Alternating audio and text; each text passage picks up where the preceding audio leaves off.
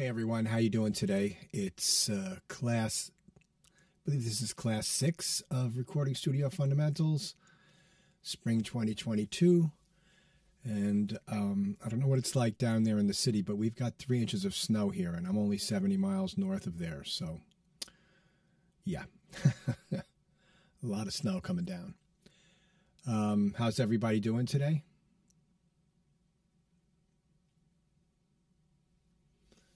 We're going good. Good. We're light. Some students still.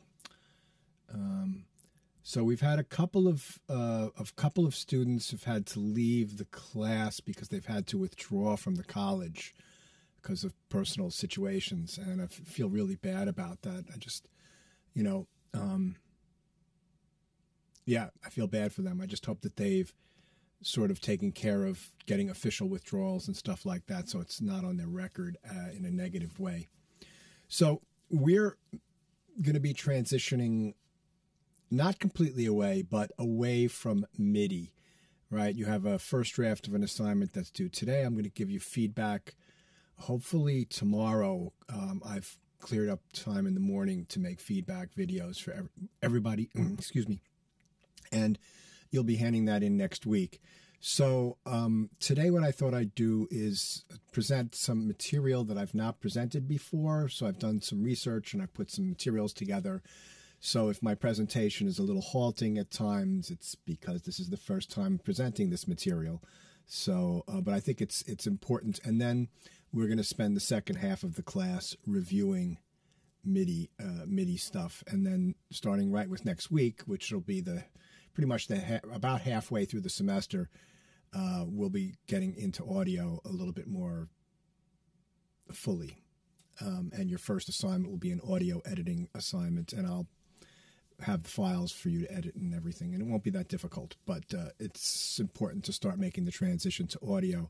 So you won't need the audio interface and a microphone for the next assignment, but if you have not yet picked that up from the college, it would be good to start getting that together now, the kits that you've signed up. So if you've, right, so they come in a Pelican case, so I'm not sure how easy it would be to carry it on the bus. You might need to ride to the college, but you would coordinate that with Justin on the sign-up sheet there. So what I want to talk about the first part today is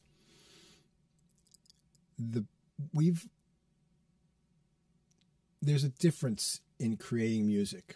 Most people who are musicians typically create music from written notes. Now, there are a lot of musicians that can't write music, but maybe they jot things down on paper.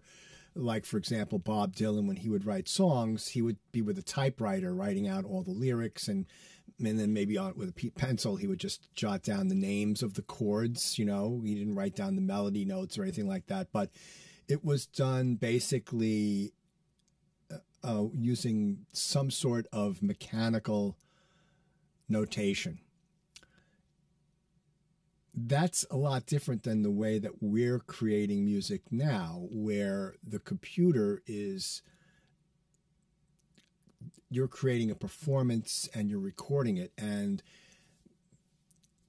what we have available to us now is an astounding amount of technology for not really that much of an investment when you compare it to even 15 years ago. So, what do I mean by that? Let's go here and let's open up our materials.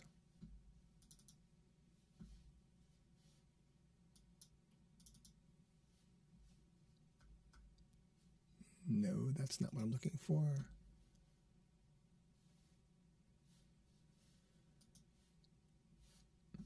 Give me one sec. Here we go. Okay. Let me actually put this into the chat so you guys can have this PDF. It's got links to the stuff that we're doing. All right. let's see, let's make this bigger so that everybody can see this and read this. Great. So today, we take for granted the software in our computers as a vital part of the compositional process. The amount of technology available, even in a laptop with a modest investment in software, would easily have cost hundreds of thousands of dollars in the past.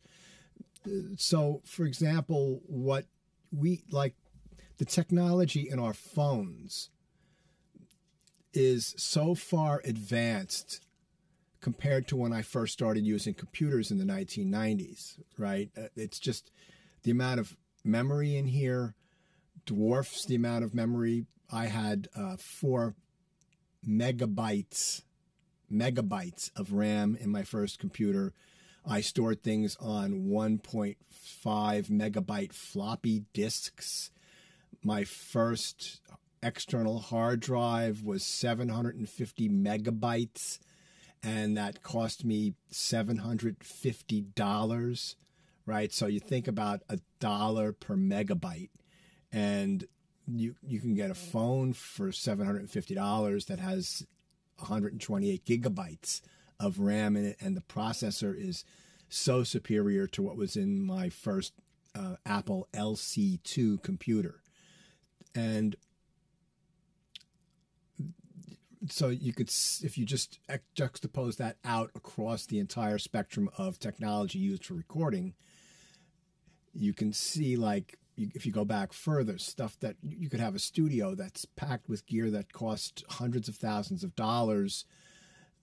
Well, you have a computer and it costs some money. And if you're, let's say, a Mac user, yes, Macintosh computers are more expensive than the corresponding Windows computers. And this is not a comment on the quality between Windows and Apple. I just happen to use Apple because I'm used to it, and Windows computers can do easily as good, and in some cases better, than Apple computers. It just all depends upon what you have. But if you buy an Apple computer, what you have access to, and again, this is not a comment on the quality, but you have access to Logic Pro. I'm not a fan of Logic Pro for composing. But it is a great piece of software that people do amazing stuff with, right? So this is a couple of $100 for this. And, it's basically almost like the history of recording inside of a piece of software, So let's take a look at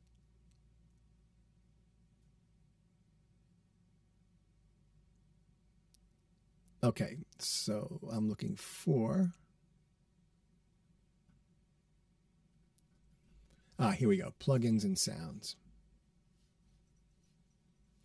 Right. So you get all these plugins. It dwarfs what Pro Tools comes with. This part of it. Much better, much more in-depth, much more current. So one thing that that Avid has done, and I've complained about this, is let's say you get the latest version of Pro Tools and you've got a subscription. They give you access to a lot of plugins.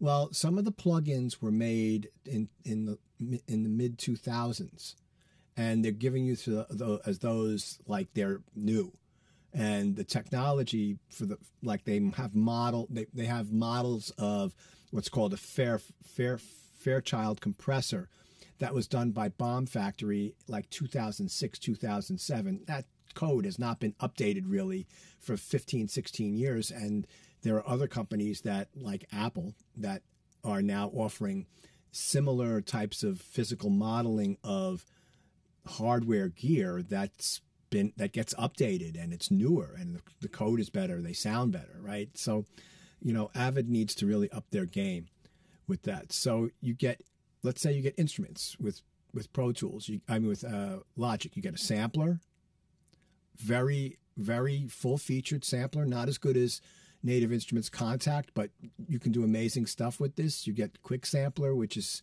it's just very easy to use, so it's a light version. And then you get the Drum Synth, Drum Machine Designer, Drum Kit Designer. You get Alchemy. This is a third-party software that they purchased from, I forget the name of the company, but this is an amazing virtual synthesizer. And then you get all of these. The sounds here are better than what's in Expand 2, and you get these soft synths like ES2, which is very good, some vintage keyboards, which are really good, retro synths. So you get all of this stuff. And then you get effects, you get remix effects, you get different kinds of reverbs and like modeling EQ, right? So this is based upon an API graphic EQ from the API, which is a great American mixing console. This is based on the Pooltech EQ, right? And then this is like a Neve EQ. So they give you vintage modeling. And then this compressor here, it's got one, if you look here, it's got 1, 2, 3, 4, 5, 6, 7 different kinds of compressors, right? Each one models, it doesn't look like one of the vintage compressors, but it models the behavior. And so, you know, Logic is a couple of $100. And like I said, I have some problems with Logic in the way it works. It's not my favorite. I have lots of problems with Pro Tools too, but you know, it's just, but it is an incredible piece, incredible value for what you get. And what all of these things enable you to do is they enable you to start thinking of your computer as a recording studio and as an instrument and part of the compositional process, right? So if we think about recording studios, right? Recorded, like if we think about how long people have been making music, there are artifacts that are 60,000 years old, right? And if we take a look here, this is a flute, a Neanderthal flute, right? This is 60,000 years old. This is found in southern Europe, southeastern Europe.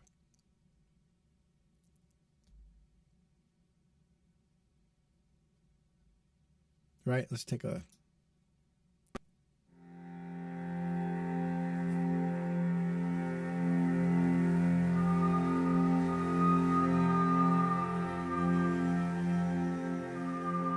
Jamo divje babe na Cerknjanskem, v strmem pobočju na dolini.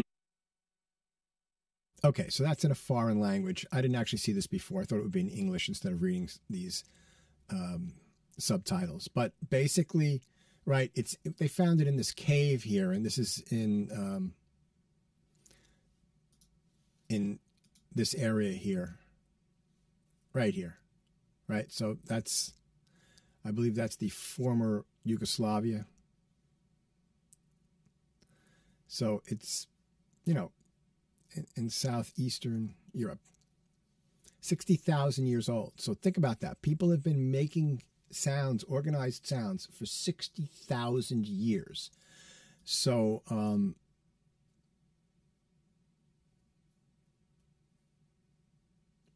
and the thing about playing instruments is that they could only be experienced in real time while the person was performing on them. So if this was 60,000 years ago, the only way you could hear that instrument was to be in the presence of the person that was playing it. You can obviously hear things in your head, but the only way to experience a performance was to be in person, right? The first example of recorded sound was in 1860. And let's take a look at this. By a French inventor, Edward Leon Scott de Martinville. Edward Leon Scott de Martinville. Anyway, he's using his invention, right? And we can just listen to these people talking.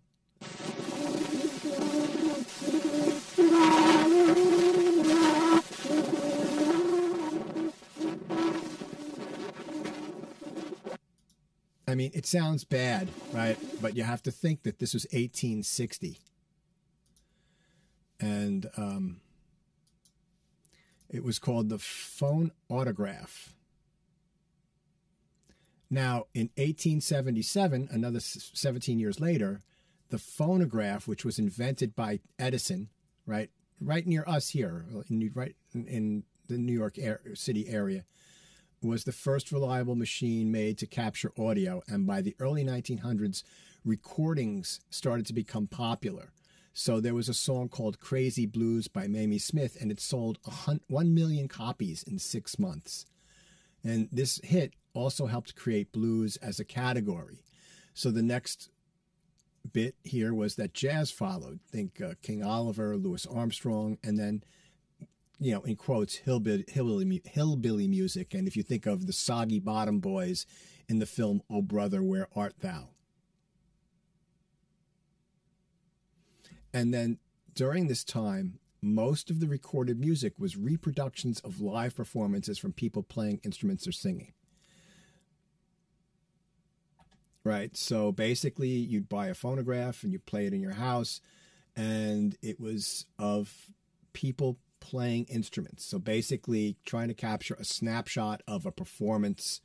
The audio quality obviously wasn't great, but it's actually a miracle, in my opinion, that they were actually able to create this stuff. And, imagine like selling in 1920, 1915, whenever that was, 1920, 1 million copies of a disc. That's insane. I don't know how many millions of people were in America back then, but 60, 70 million people? 50 million people? So that meant like 1 out of every 50 people, 60 people owned the recording. That's tremendous. So this went on, and then you had very historical recordings that were made, like Louis Armstrong and the Hot Five, Louis Armstrong and the Hot Seven, all like jazz and mostly from New Orleans. There was a guy in the night, Alan Lomax, who's a very famous music. I don't know if you call him a musicologist, maybe a music archivist might be a better term. And basically, I didn't put him in this presentation but now I'm getting a little tangent. But he basically took something around with him into the fields, basically, where you'd find like people in the backwoods somewhere playing an instrument, and he'd capture them, and he created a whole library of recordings. He actually was the person who recorded Muddy Waters for the first time when he was a teenager, the great Chicago blues man. He recorded Robert Johnson, the blues guitar great that has influenced many of the 1960s rock bands from England in particular. And he just recorded a lot of different kinds of folk music, basically, at that time it was called. And a lot of these recordings are now in the Smithsonian and the Library of Congress. But basically capturing music that wasn't really notated, so that if you think about it, this music was passed down like from mentor to student, or from father to son or mother to daughter, just passed down directly from person A to person B. And then once these recordings started archiving this music, it became available to a wider audience to save and pass this music on, that people 50 years later could be influenced by something recorded in 1920 or 40 years later, or 1930, 30 years later in the 1960s, they could be influenced by this. They'd have these recordings, and people would try to figure stuff out by ear, especially with Robert Johnson. And, it became not only a commercial enterprise where you're trying to sell records, but it became an educational tool. There's plenty of stories about Charlie Parker taking Lester Young records and playing them on a little portable Victrola or whatever they called it. And he would slow the recordings down because they had the different speeds. They had 78, they had 45, 33, 16, and slowing it down so that he could pick up every note. And even though it was in a different key, it didn't matter. He would learn all the solos note for note, and then he'd learn them in all 12 keys. And so there's plenty of stories about Charlie Parker doing that. And everybody knows that if you're a jazz musician, you listen to recordings and you transcribe them. And so technology and recording definitely aided in the advancement of different American music styles, because European music was largely written out. So you had the scores to study. So, for example, we have scores that go back 1,000 years. We have some kind of notation. We have the music from the Renaissance. We have music from the Baroque era. We have music from the Classical era, from the Romantic era. We have we have the Second Viennese School, the atonal music, the music from Schoenberg, Weber, and Berg. You have Stravinsky, Bartok. You've got Luigi Dalla Piccola, who taught at Queens College, an Italian composer. And you have all this music that you can actually get the notation. And you can study the notation. But you can also now study the performances. So performers, because then classical musicians started being recorded. And there was a series maybe 15 years ago, 20 years ago, called The Great Pianists of the 20th Century. And was it RCA? I've got a bunch of the HMV was closing by my apartment on the Upper East Side, and they were selling all CDs for like $5. And I went and I bought I bought like 40 or 50 CDs for a couple $100 of all the great pianists from the early part of the century that I'd never heard before. Michelangelini, Joseph Hoffman, Wittgenstein, all these incredible pianists, and the recordings of how somebody performed something became a document, and they became especially important with, say, somebody like Arthur Rubinstein, who is one of the greatest pianists of all time. He was alive during Brahms's life, and I believe that he even knew Brahms. So when he was playing Brahms, it was almost like you were getting it one step removed from the composer's intent. And then that becomes documented. Or you would get the student of Chopin playing Chopin, or the student of Liszt playing Liszt. And then, because that stuff was not that far away from when the technology caught up to make documentations of the recordings. And so then we have no idea really how Baroque music was performed. We're making educated guesses based upon what musicologists say and standard performance practices. But we do, starting with like the late Romantic era, we do have people who are, were students of the composer, or students of the composer, that were made recordings. So you would be able to get something that was a little bit closer to what the composer's intent was. Bartok himself was an incredible pianist, and he performed, as did Stravinsky. Wasn't a great pianist, but he certainly performed, and he certainly conducted his works. And so you could get a good idea. These people were alive when recording was prevalent. So with 20th century music, it became a way of helping to decipher the intent of the notation.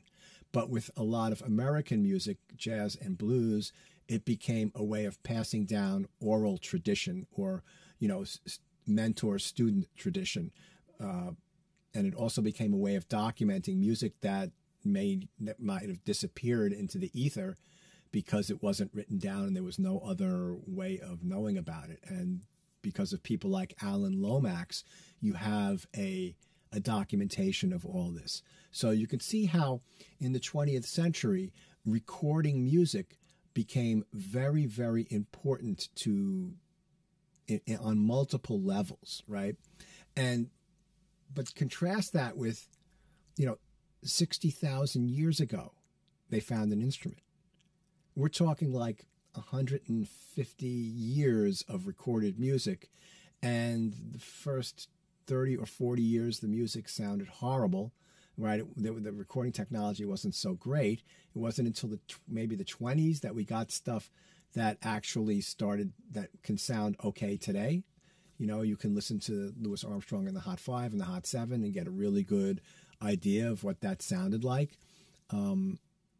Not a complete idea, but you could hear it's certainly better than nothing, that's for sure. So, reproductions of live performances from people playing instruments or singing.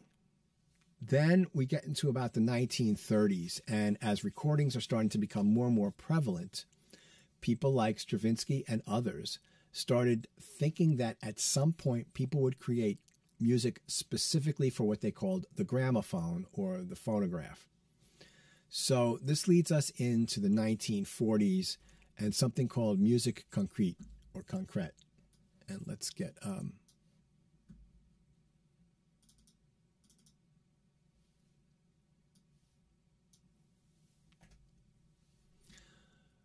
so these are two Frenchmen.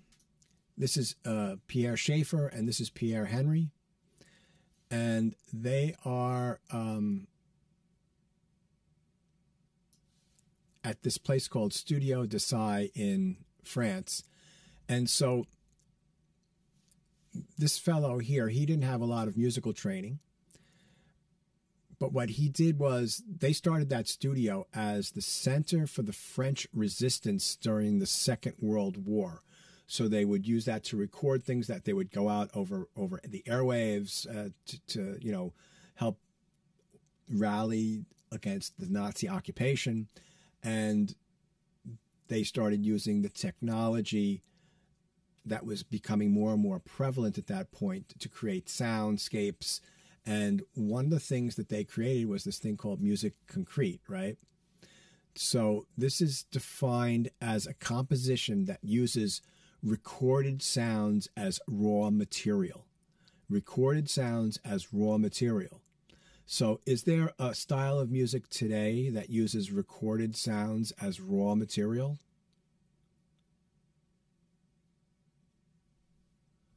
Rap, hip-hop, sampling James Brown, putting him into a hardware sampler in the 1980s and 1990s, and writing whole tracks around the recorded performance of James Brown, you know, or hundreds of other, the Amen break, which is we'd go over in Audio Midi 1, but that's a drum fill from this single called Amen from the early 1970s.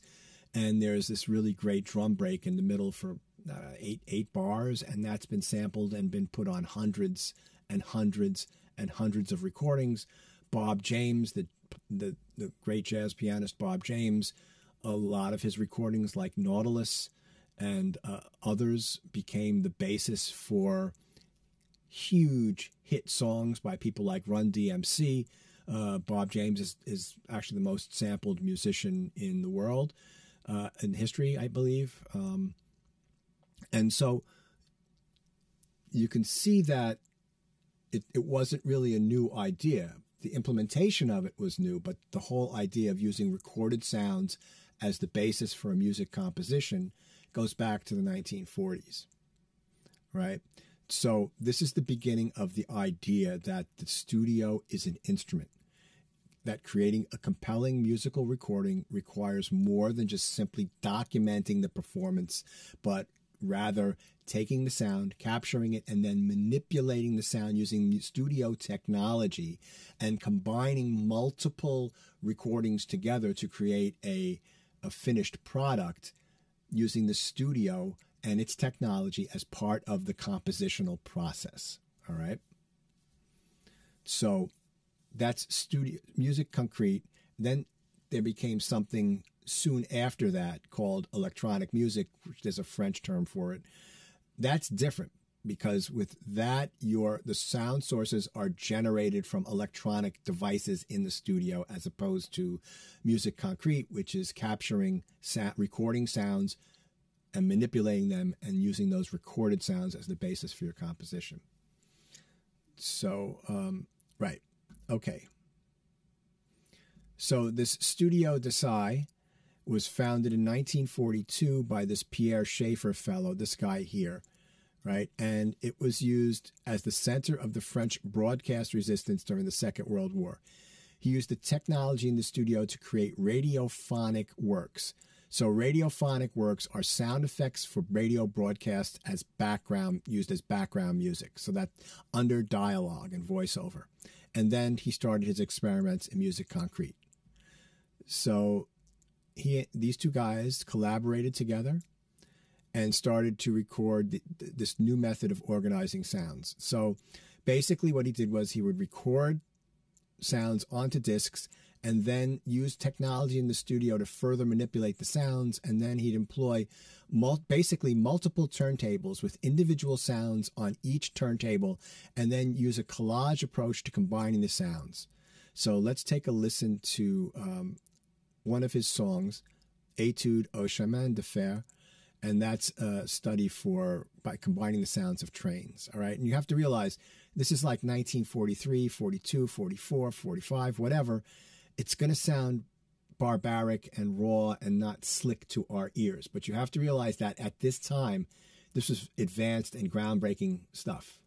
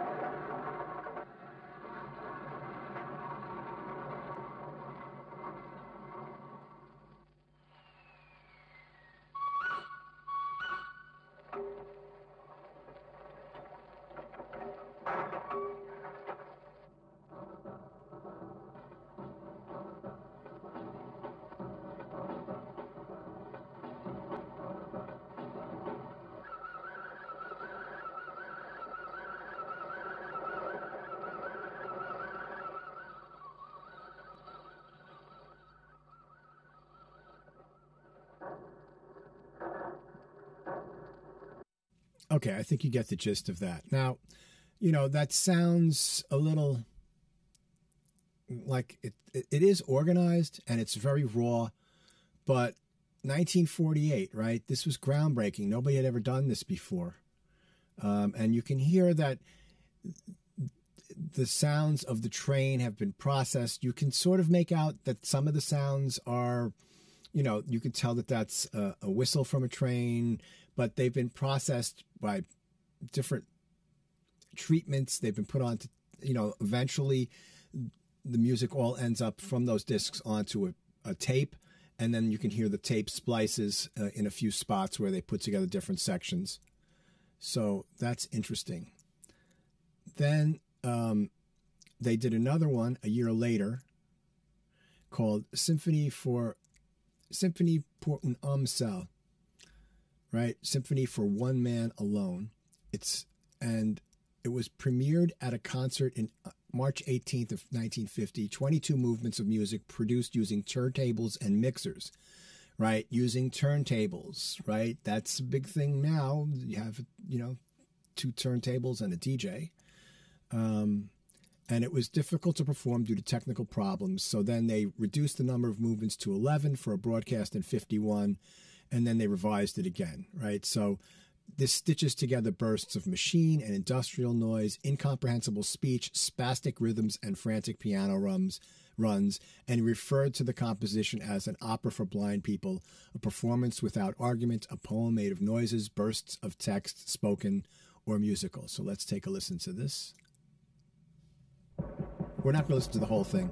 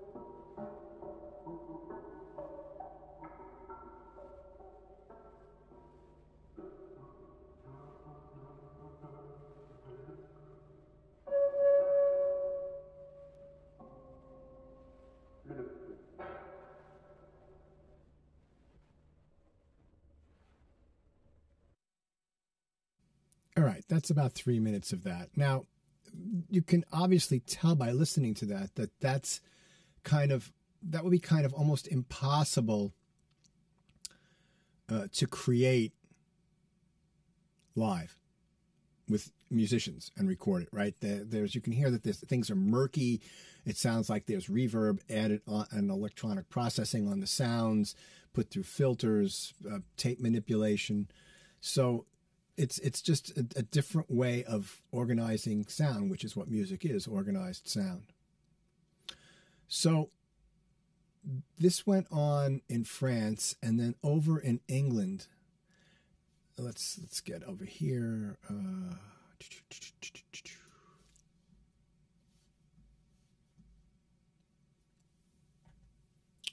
This woman here was named Daphne Oram. All right, so this is an early recording console. This is more advanced than what they had, but there are the two guys.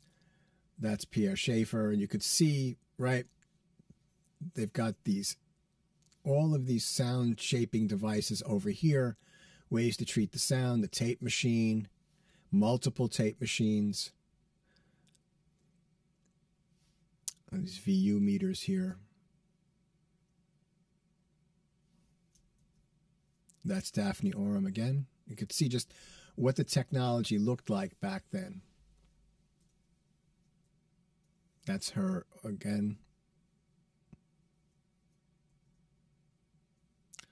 And this is later on. I'm going to talk about her, but what she's doing here is she's sketching onto 35 millimeter film stock that you would shoot a movie with back then.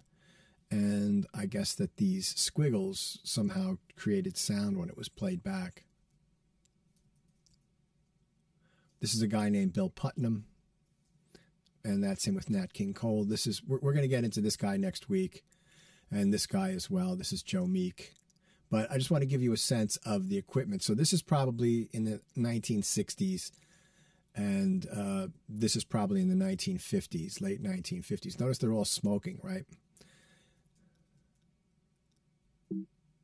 Yeah, this guy committed suicide. It's a tragic life.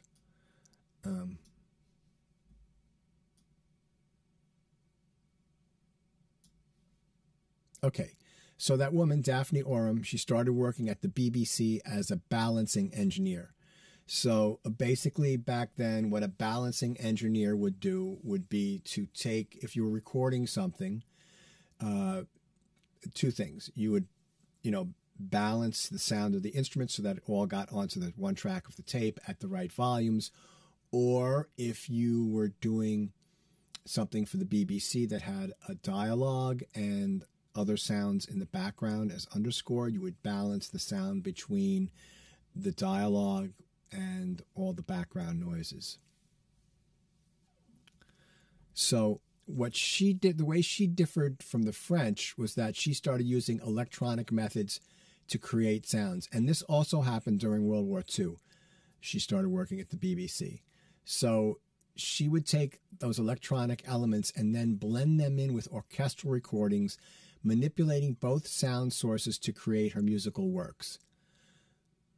Now, the way that it was similar to Pierre Schaeffer and Pierre Henry and the musique concrète was that the tape machine became the medium of her audio experiments and allowed her to explore entirely new realms of possibilities.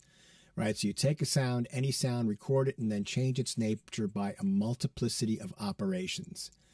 She explained in a 1957 production. You can record it at different speeds. You can play it backwards. You can add it to itself over and over again. You adjust filters, echoes, acoustic qualities, and you can produce a vast and subtle symphony in its sort of modern magic. So in 1958, she launched something called the Radiophonic Workshop, and it was used to create sound effects and jingles for advertisements. And we're going to watch a jingle right now that she created.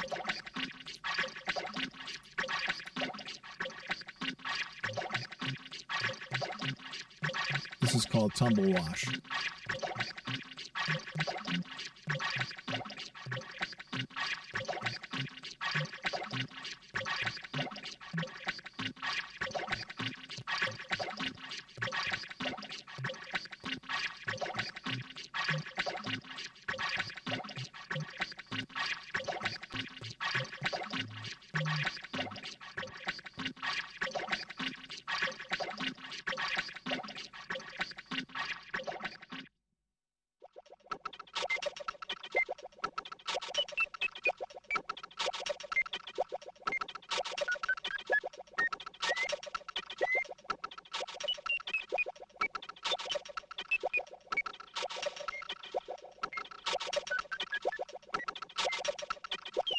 It's actually got kind of like a funk beat to it.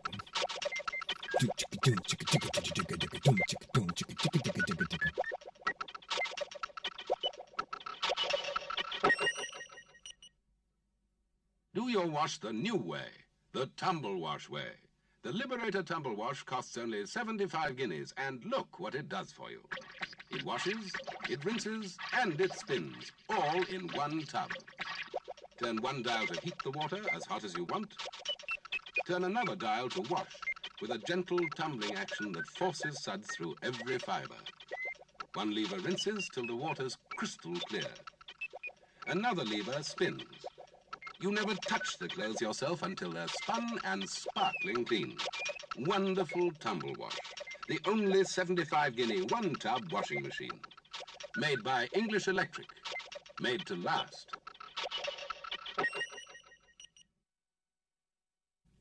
Okay. Interesting, right? So one thing that's really cool about going to a music college that has a fairly long history like Queen's College does. I mean, music department's been around since, I don't know, 1930s in one way or another, is that people come into the department as teachers that have a history. For example, we have Luigi Dalla Piccola, who is a fairly well-known Italian 12-tone composer. He taught at Queens College in the late 50s and early 60s, and he composed a piece that was performed at Queens College by the faculty. And I actually wish we had this, but at my teacher's house, he had, there was a teacher named Castellini who taught at Queens College, who was a conductor, and he had his conductor score of this piece that had everything written out in hand so that it was all on like, you know, two or three staves with all of his conducting moves. It was really interesting. And as you know, Jimmy Heath taught at the college for over a decade, and I studied as a graduate student. George Pearl was a professor. He's a very well-known, Pulitzer Prize-winning composer, and he also was an authority on the music of Alban Berg and Webern and Schoenberg.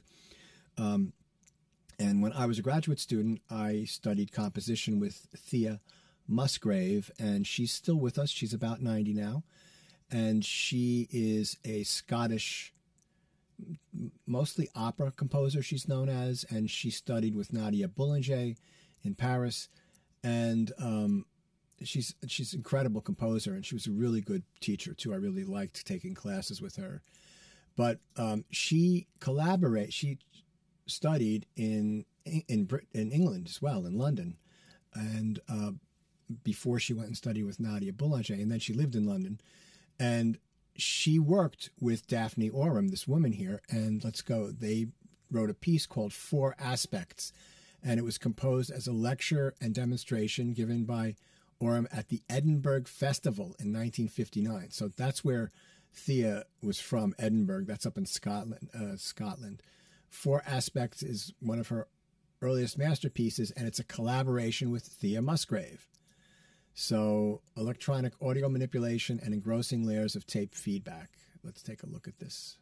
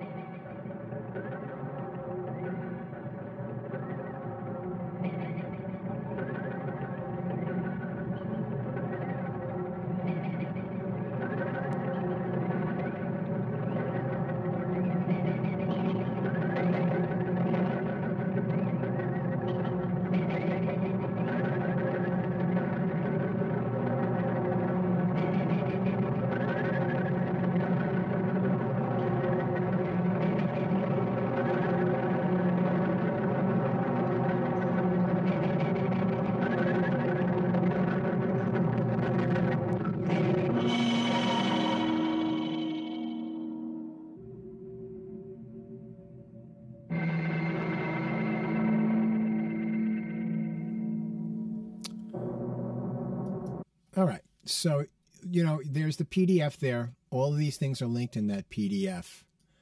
I just want to look at one thing. Hold on a second. Yeah. So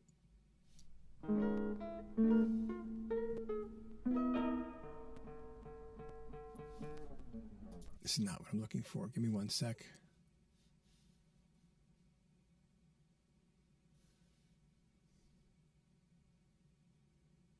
Here we go. So this is Professor Musgrave, and I just want to go to where she's talking. I mean, way back, somebody. And in London, there was this Daphne Oram who started the BBC Radiophonic workshop. I mean, way back when. And she said in the early days, she used to have to work at night when the place was basically closed, so she would have the recording equipment in the gents' bathroom and then would be running down the corridor with the mic to get the distance effect. I mean, all this, of course, you don't need now. But I remember working in her studio, and we had loops hanging up all around. You don't need that now. Young people now working in this have no idea what it was like when it was all new. And when I was studying in Paris in the 50s, you know, we talked about musique électronique et musique concrète. So electronic music, which was basically sound waves, very boring to work with, and musique concrète, which was from live sounds, and that's what I liked. I didn't like the sine waves and things. They were not interesting in themselves. So, but that was all really the beginning of things. So I delved, for certain works I've worked with that. Sometimes I use actual real sounds. I wrote once a radio opera, because when I was a kid, we didn't have television. You went to the movies to see what was happening in the war. You didn't have television at home. I mean, people can't imagine that now, let alone not having internet, but not having television.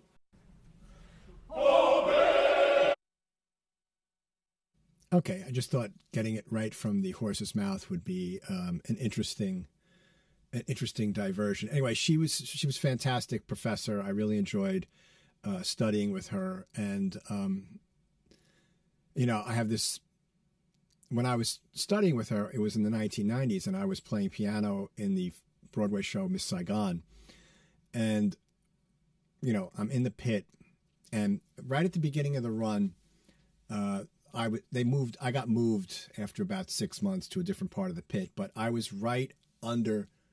The conductor was up there facing that way, and I was right under his left arm. And next thing I know, I'm warming up for the show, and the pit ended right here. And then, you know, I could reach up here and grab somebody's foot in the audience in the front row. That's how close the people were. So I'm in there warming up, and I hear somebody calling my name, and I look up, and she's in the front row, like sitting right in front of where I'm playing, maybe very, very uptight the whole night that she was sitting there. Anyway, really, really, really interesting person. All right, so now I'm going to do the next part of this next week. This was a lot for me to prepare for today, and I also didn't want to spend the whole class doing this, but I want to do the next part where we start moving more modern stuff that sounds better from the 60s and 70s and right up through more current stuff. But you can see how the studio becomes part of the compositional process, and it allows you to create soundscapes that you can't do when all you do is capture a performance. And I think a really interesting thing that's evolved now is that you have a combination of the two, where you capture a performance and also enhance it by using stuff that's available in your little tiny computer studios. And what I'd like to do now is I'd like to play you a video. I don't have the session anymore, of a piece I wrote called Sound is Everywhere, or Music is Everywhere.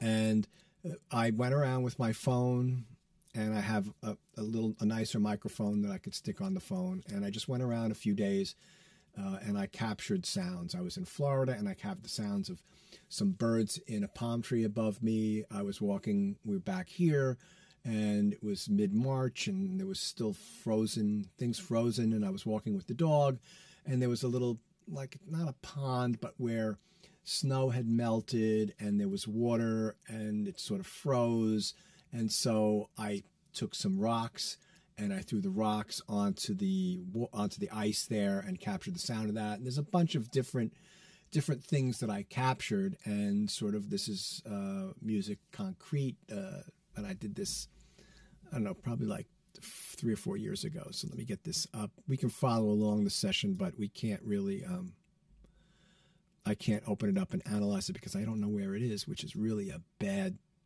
move on my part. I can't believe how sloppy I was. Okay, let's take a look and listen and see what sounds you can recognize.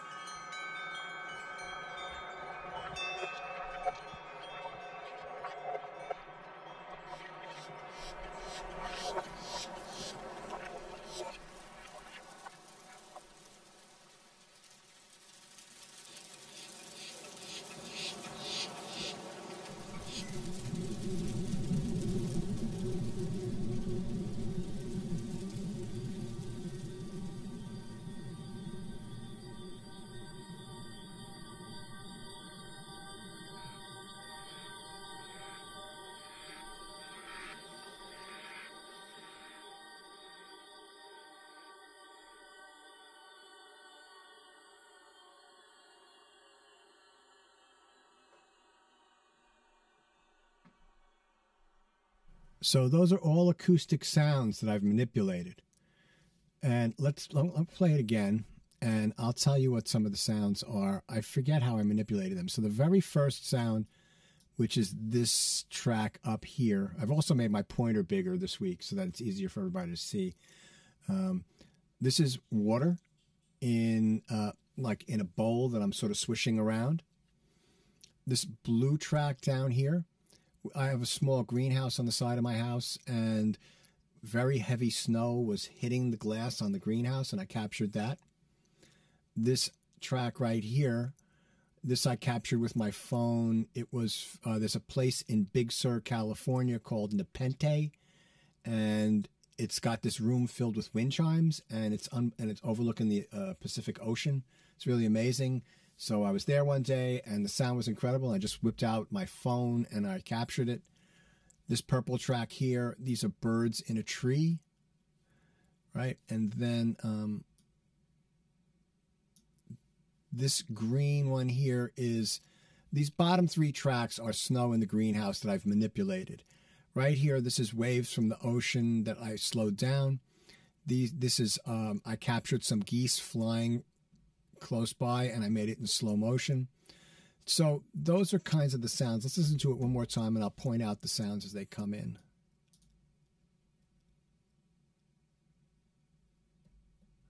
We'll just take it from here a little after. So this is the ambient water. And this is snow on the greenhouse.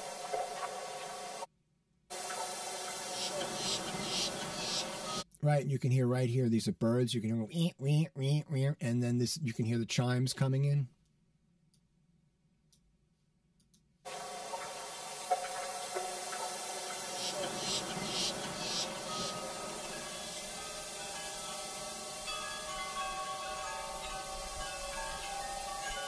So now the green one at the bottom is more snow on the greenhouse.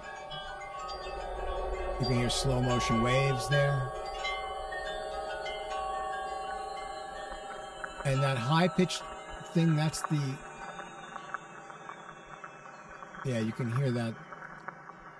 Right, the slow motion waves and the greenhouse.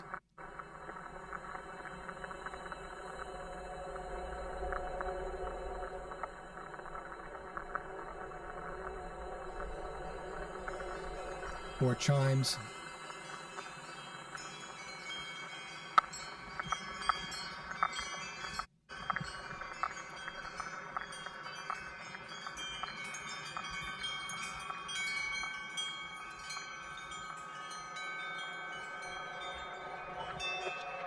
So I've got some stuff in reverse here.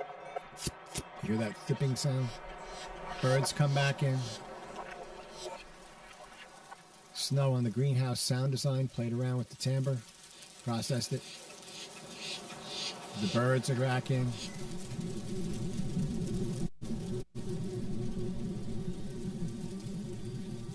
And then that high, almost sounds like a choir. That's snow on the greenhouse windows, right? So it's just really completely transformed the sound. So you could see that the principles of that music concrete can be applied that probably, once I started working on that, it probably didn't take me that long to put the composition together, probably like a few hours, right? To treat the sounds and then to organize everything and place it on a timeline. But you can make unusual sounding stuff that you can't get people to play. So any questions on that?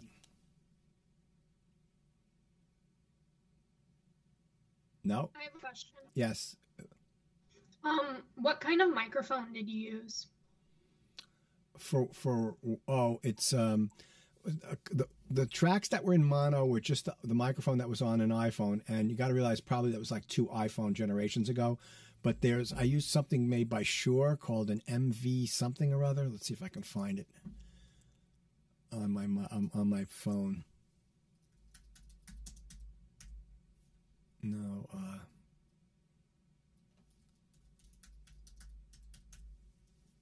MV88.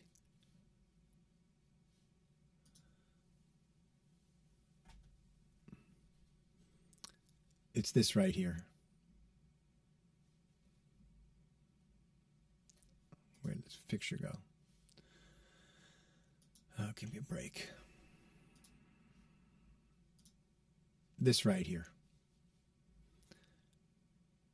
It's okay. I mean, it's definitely better than the microphone from the phone. I would say it's okay. I wouldn't call this a great microphone, but it's certainly much better than the phone. And you can record in stereo, and you can record in mid-side. It's interesting. It's got a lot of uses. I think what they came out with this one afterwards, which is hooked up with a cable, which is a little bit more versatile because you can point the microphone anywhere instead of having to point, if you're making a video, instead of having to point it at the bottom of the phone here. So, but it's the stuff. I don't tell students to buy things because the stuff's expensive and it can become a money pit. Where you can just spend tons of money on this crap. I mean. Yeah, I just did my taxes, and I can't believe how much money I spent last year. It's really disturbing. So, all right. So we're going to move on at this point, and I want to review as MIDI, and just start from the beginning and go through all of the different things that we've learned for the next hour or so, so far, and maybe some other stuff will come up as I'm going through it, and right, because the track that's going to be the final project not the final project, but the final version of the current project is going to be due next Friday, and then I want to start introducing audio theory and audio stuff next week in the second half of the class. So we're moving forward, And yeah, moving forward.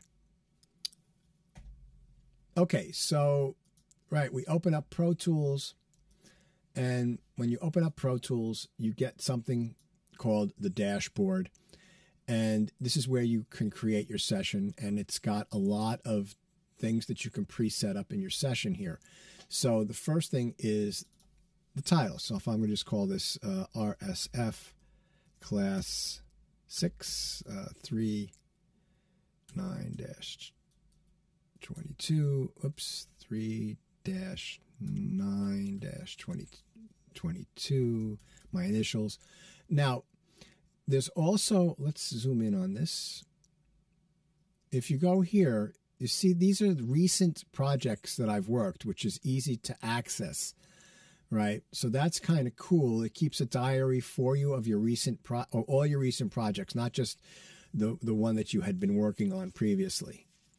So I can open up any of these, and you could see it goes back. I've got one that from December that's in here that I opened up recently. And then you can also create from a template. I'm wondering if I should show you how to make a template.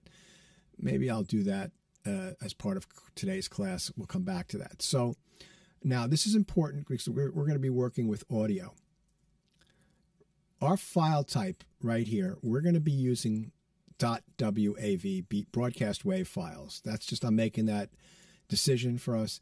AIFF, that's fine, but I use BWF. And for me, the main reason I use BWF, because most of what I do is film or television music, it has it embeds a timestamp onto the metadata of the file, which makes it easy for my filmmaker friends to import it into their Avid or Final Cut Pro timeline and have it line up exactly in the right spot. It uses timecode. It embeds that in the file. So that's one reason why I use it. And so we are going to be working in our class at 44.1 sample rate. And I'll be teaching you a little bit about sample rates starting next week. And our bit depth is going to be 24-bit. We are going to be using, when we start doing audio, we'll make it all interleaved. And what I wanted you to do was to prompt for location, right? And what I asked you all to do is to create a folder on your desktop for the class, where all your projects would live. And I'm just going to title this right now, RSF. Come on.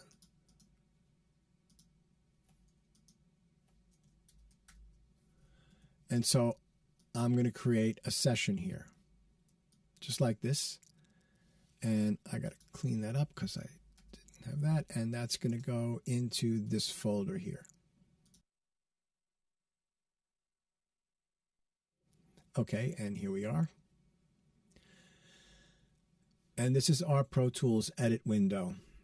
And I'm going to go through this, and I've got this set up for myself, and I'm going to show you, I'm going to break it down and set it up so that it's better for you guys to work on your laptops, right? I've got like a 40-inch monitor, so I can have a lot of stuff on my desktop. I actually have 3 monitors in my studio, so I can have a lot of stuff going on here. So from left, and let me move this into the middle so that we can see it, and I can zoom in on it. These are our 4 edit modes. So we default to grid when we're working with Midi, and we've been using slip a little bit, but we're going to work with spot and shuffle when we start working with audio. So I'll explain that. This is our zoom controls. We don't need to have that out. These are our tools. We do need to have that shown, right? This is our counter. I've got this set up with the main counter and a sub counter. So we're working on music, so we're going to have bars and beats. So I set this up to bars and beats. There's also a sub counter, which I have set up for SMPTE timecode, which helps me for my film work. I'm going to hide that right now. We don't need to see that. So you'll have something that looks kind of like this. I'm also going to hide this. This right here is our grid control. So this turns the grid on and off. And this is our grid resolution, and you can select any of these rhythmic values. You can make it dotted, triplet, or you can have it be minutes and seconds, time code, and or clips and markers, which I've never done actually. That's the first time I've seen that. So I typically leave it at bars and beats. Yeah, because that's what I typically work with. This is our transport. We don't need to see that. We're going to use that when we record audio though. And these are our Midi controls. This is our synchronization controls, and this is our meter. So we do not need to see the transport. We do not need to see the synchronization controls, and we do not need to see the zoom controls. So the way that you can get rid of those and streamline your toolbar, whoops, excuse me, there we go, is over here in the upper right-hand corner. There is a circle with a downward-facing triangle on it. So whenever you see something like that, a triangle, or right here there's a line with an arrow that points down. Whenever you see something like that, that means if you click on there, there's a sub menu that pops up, just like that. So we don't need, I'm going to get rid of the zoom controls, the transport, synchronization, and then what's works with that is you save a lot of space, and this is more likely to fit on your laptop than all that other stuff. And so you can see all this information here. All right. So, you know, part of learning a DAW, whether it's Logic, Cubase, Ableton, Reaper, is learning how to customize the way it looks and works to best fit your workflow. And from my perspective, the more knowledge you have about that means that you can set up a project so that it works better for that project. So if I was working on album music, I might have my Pro Tools looking a certain way. If I was going to be working on a film score, I'd have it look a different way. If I was going to be recording a voiceover, just dialogue, I probably would have the counter set at minutes and seconds. So, you know, knowing how to customize and set up all these different ways that your DAW GUI can look will benefit your workflow.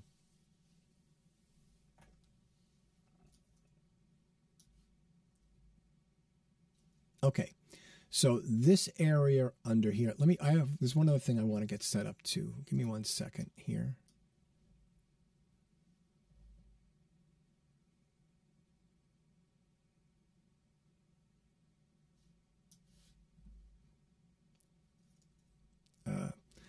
There's something I want to set up. Give me 1 second. I thought I left it set up.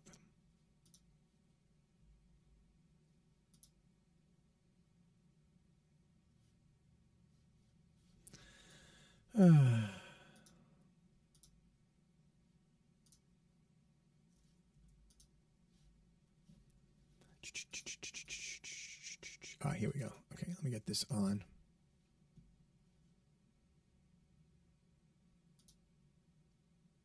Great. Okay, so what I've got now set up, which I think will help you out, is that if I click, you see how the cursor gets a circle around it, and then if I do a key command,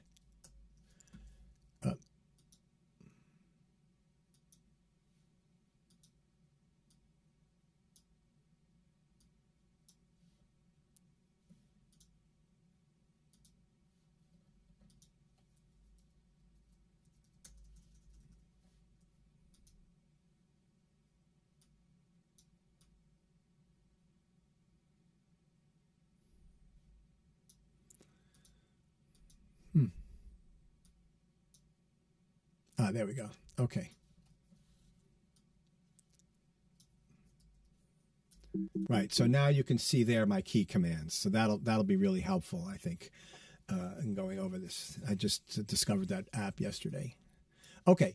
So this is our these are our rulers under here, and these are also customizable. If you look right here, there's a downward facing triangle, and then you can decide which ones you want to see. So for us, we only need to see minutes and seconds, markers, tempo, meter, and we don't need to see key. And then that also saves you a little up and down space. So if we look here, this top gray line is our bar and beat ruler. And as you're looking at it now, it says 1 and measure 5, right? If I zoom out, right, you see that it changes 1 and measure 17, 1 and measure 33. And if I zoom in, you can see how it shows every measure. These are our minutes and seconds. I always find it good to know how long a piece of music is, and that's one way you can look at that.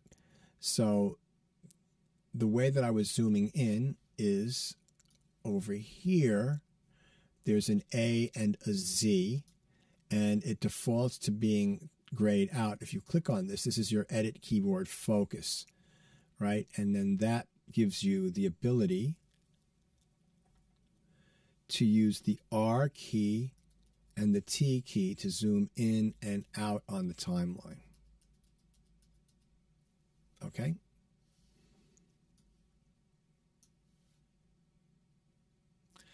Now, I haven't gone over markers yet, but I am going to go over that.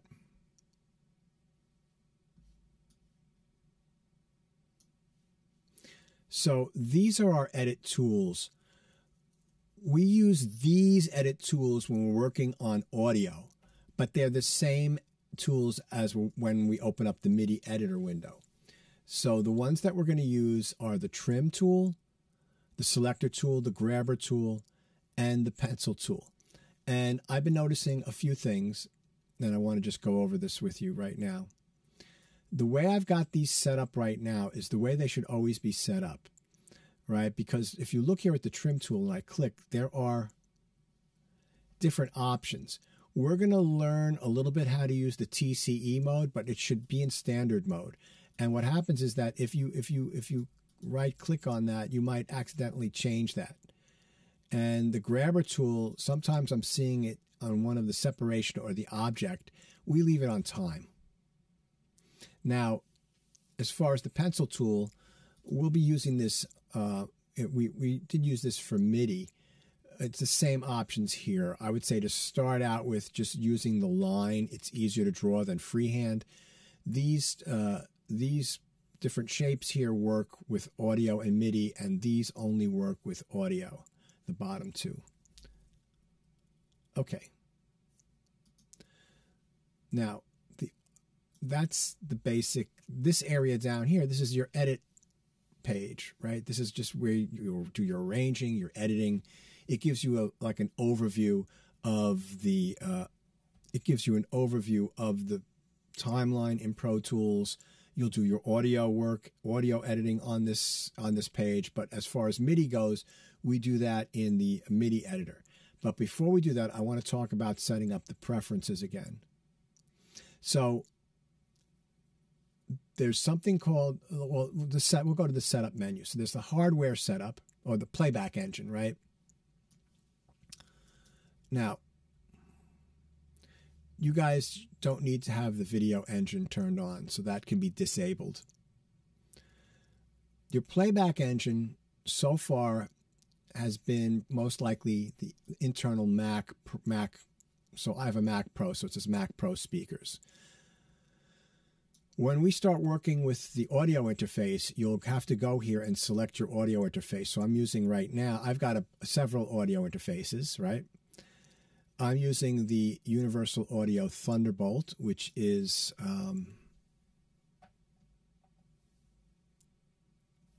this right here. That's my audio interface. You guys, if you've gotten something from the school, it's most likely a scarlet. It's a red one. You would select that there, and we'll go over that probably starting in a couple of weeks, not next week. The hardware buffer size. Now, the buffer puts data into a buffer inside the computer, and that the larger the buffer, the more data gets put in there, and then that takes the load off of the CPU. So that if I had, let's say, I have this set for 64 samples right now, which is very, very small, and when I press the key on my Midi keyboard, it almost feels instantaneous. you can change it to any of these other sizes. And what happens is, let's say you've got a computer that's not so powerful. You might be working at 256 samples. You'll see that there'll be errors. The audio will stop. It'll hang up. There'll be pops and clicks and all sorts of stuff. You would fix that by playing around with the buffer size. And let's not worry about this stuff right now. But these two things, well, turning the video engine off, you don't need to have that on because that eats up CPU. And your audio, your playback engine, and your buffer size.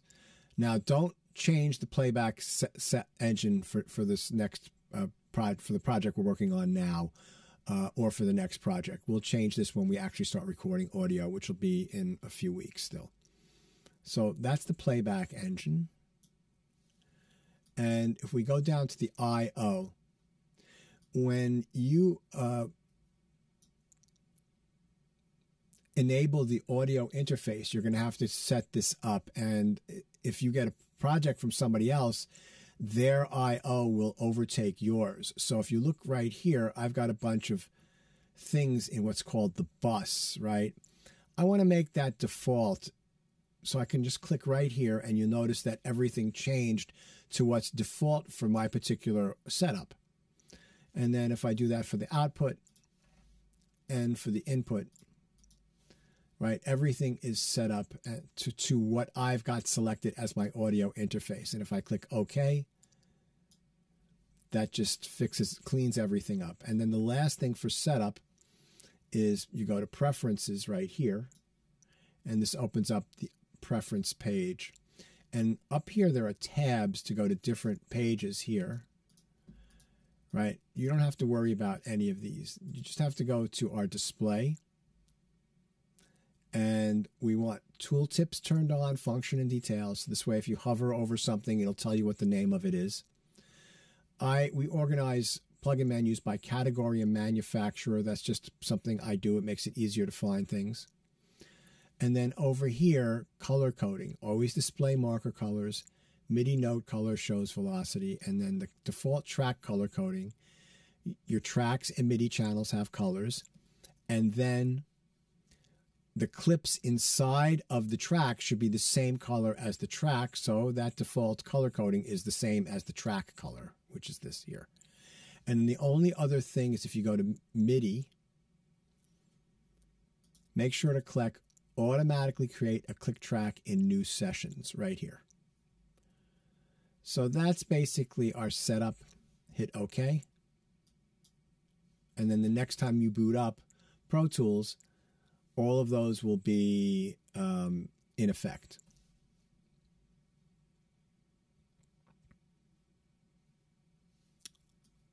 Now, I have Pro Tools set up so that it automatically opens up a click track in my new session, right? So I've got a click track already set up here. Now, this is something I haven't talked to you about. Let me go here and this is another thing. This is the metronome. It turns it on and off, right? Gray is off, blue is on. If you double click on that, it gives you the options.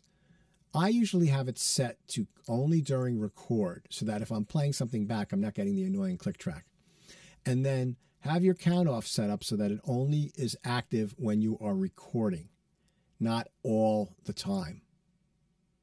Don't worry about these. This is if you want to use an external module to create a click track, which nobody does anymore in typical practice. Okay, great. So that's now on, but what I want to do is I want to have it on during play and record for what I'm about to show you.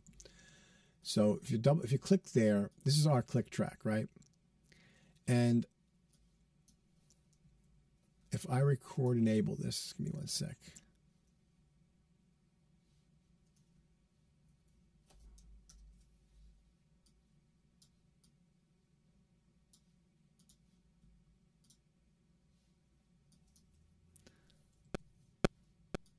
So you can hear my click going right now, right? And that's a different sound than what you guys are used to. And the way that you can change that is you'll notice that right here, these are the two sounds, and you have to do it to both. You can click on here, and then you've got all these different sounds that you can set up for your click track, right? So if I wanted to make it a shaker. So on the downbeat, you see I'm getting the shaker. 1, 1, 2, 3, 4, 1. And then the rest of the click track, which is click 2, which is giving me this MP3. So if I wanted to change that,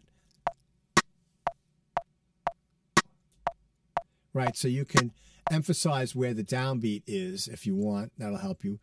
I just like the MPC or the Uri click. They remind me of being in a big studio.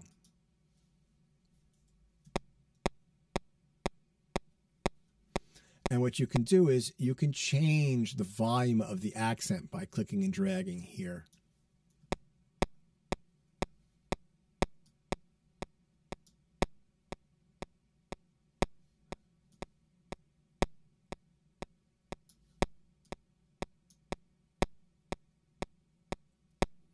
So you can, that can help you out when you're playing.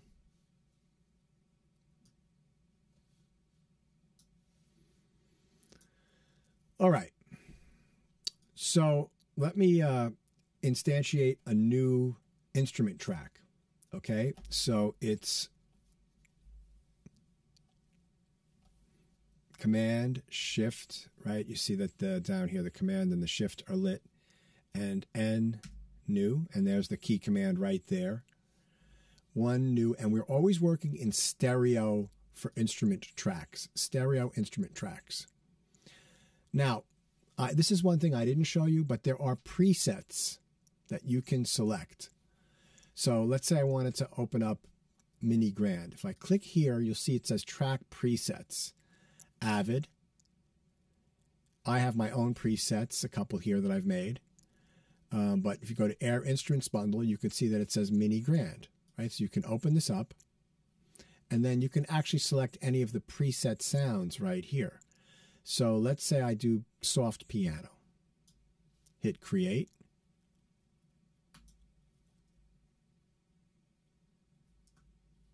Did I do it right? Apparently not.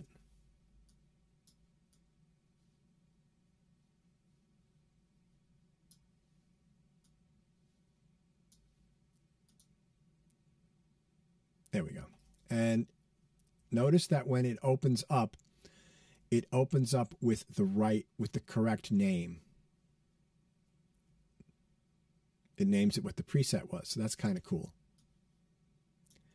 Now, you notice here that when the name has a white background, that means it's active. And you can see right here in the tracks list that this is highlighted. So if you hold the Option key down and click, that unhighlights it. And when you finish, when you're done, nothing should be, and you're saving it, nothing should be highlighted.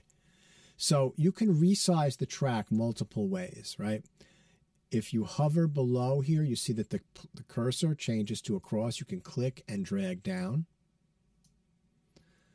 If you click here in that keyboard, you can see that you've got all these different options. So if I wanted to make it extreme, or if I wanted to make it micro, or if I wanted to make it small.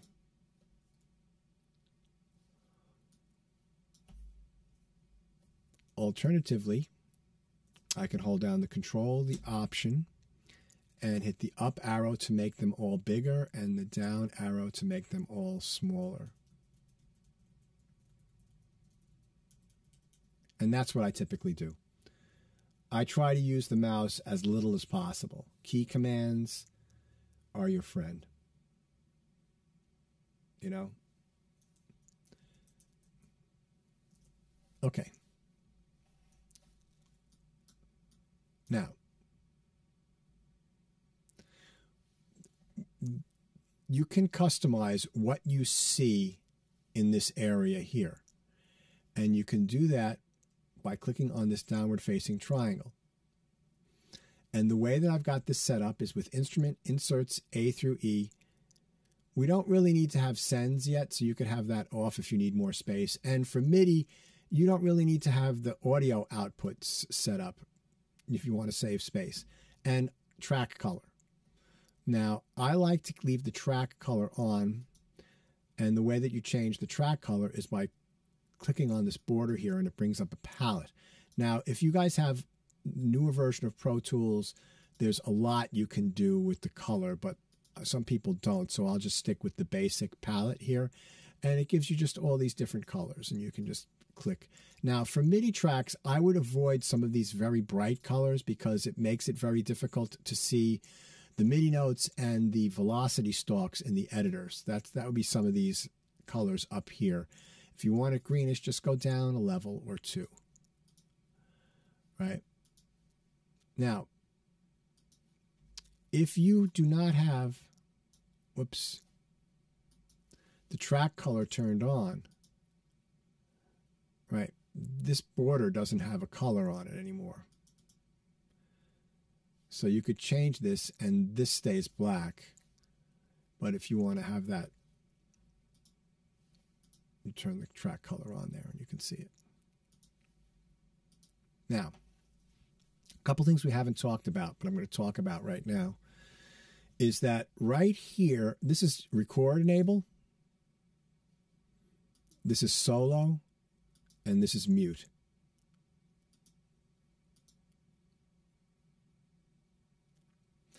This right here is the track view selector.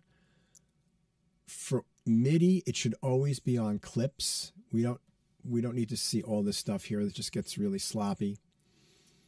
We'll be using some of these other views for when we do audio tracks. Don't have to worry about, this is for automation right here. You don't have to worry about this. This is track freeze. I don't cover that this semester. And this is the time-based selector, which I cover in Audio MIDI 1. But basically, instruments come up as ticks and audio tracks come up as samples. When we want to use elastic audio, we change audio tracks to samples, but I don't cover that in this class. That's part of Audio MIDI 1. Right here, this is kind of a useless area. This is patch select. And this is a throwback to older synthesizers with preset banks. You can do a patch change right here to like an external synthesizer that has a built-in patch memory, so you could send out program change memory, program change. Over here, this is our instrument column. This tells you the input, so any MIDI device that you've got hooked up right here, it will receive MIDI from. So for me personally, I have my piano keyboard that has MIDI, and I also have this little controller here that sends out MIDI that I do automation with. And each one of these controls on here, there are sliders, faders, and there are knobs, and there are little buttons. I've got these set up to transmit MIDI information, and I've got them all labeled so that I know what the MIDI number is. But for example, right here, if I click on this, it will mute my mic in my feed. I don't think it mutes it in your feed, but if I couldn't hear my mic at that point once I clicked on that. So that's a great way to quickly mute the mic. If I'm taking a drink of water, it doesn't get on the review video for sure. So this is a MIDI device that I've got an input, and I've got my piano controller. So if I zoom in on this and I go to predefined, right, you see this thing is the nano control with the sliders and the knobs, and this is my Yamaha YC keyboard, and so all of these things are active. There might be times where you only want to have one thing active. Yeah, sure. Let me send that PDF again. You know, I'll upload the PDF onto the OneDrive, okay? So it'll be in Class 6 materials. All right, Zitan?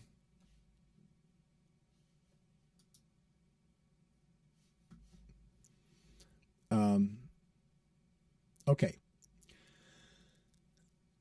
And then you can also mute over here, but that'll just mute the MIDI that's being sent out on this track, and that's got other uses which are beyond what this class is. So right here, this is the instrument selector right here.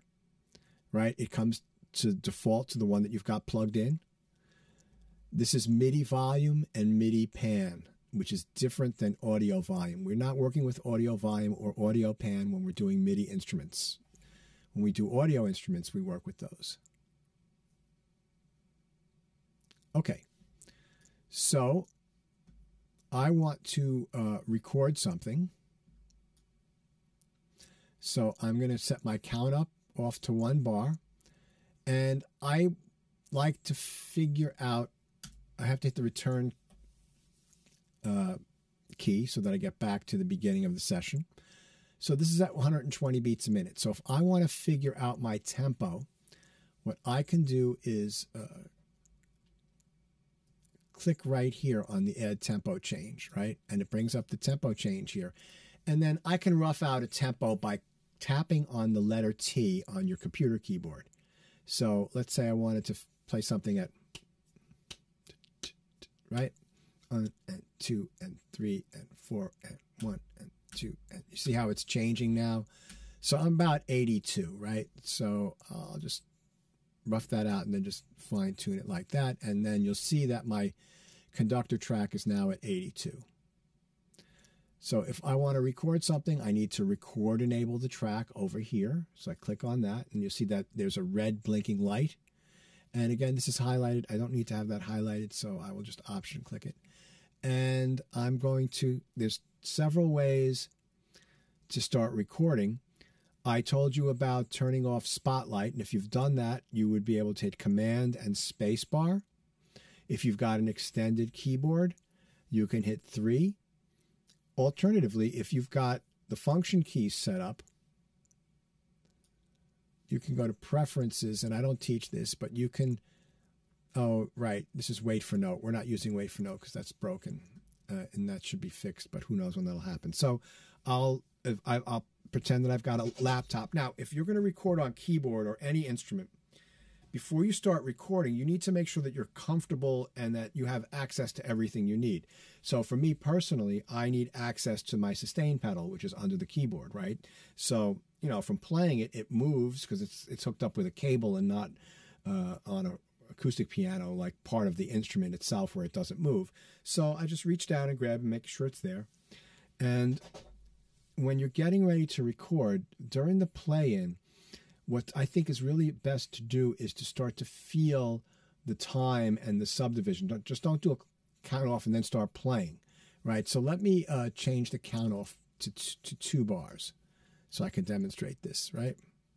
So if I do Command and Spacebar, you're going to hear 8 clicks, and I'm going to start playing on the 9th click. So 1, 2, 3. So doon chicka doon chicka doon chicka doon chicka doon chicka doon chicka doon.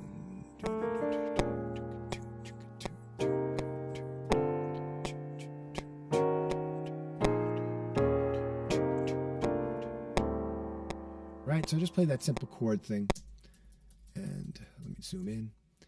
And what I did was I heard and felt the time before I started playing, and my time is pretty good. It's a little ahead of the beat in a few spots, right? But it's still, oh, let me turn off that click so it's only during record.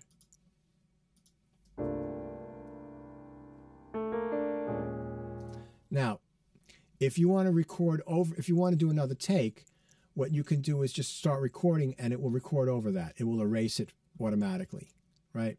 But if I want to get rid of that, I could double click on that and just hit the delete key and it will just get rid of it all. Okay? But you haven't erased the MIDI track, right? This is something that I haven't taught you yet. Is on the left and on the right, you have lists. And on the left, you have the tracks list, and this will be a list of all the tracks that you've got in the session. So right now, I've got a click track and a soft piano. And you can see right here, it's click track and soft piano. So those are there.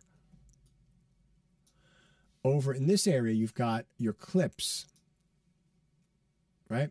And you could see I've got over here something that says soft piano 1, and that was the take I just did.